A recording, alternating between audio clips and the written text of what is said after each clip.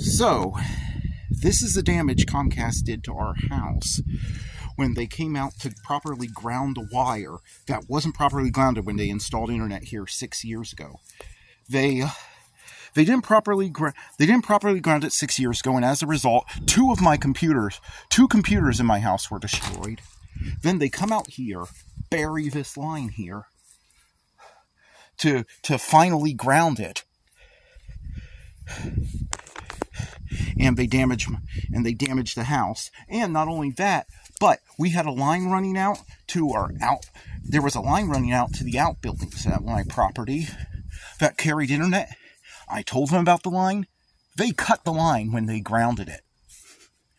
Yeah, they cut the line and they ran a vehicle right into my house, damaging the drain pipe.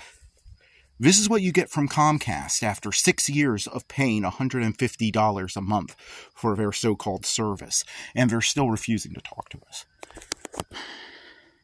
The government needs to crack down on Comcast. Comcast needs to lose their license to do business in the United States, period.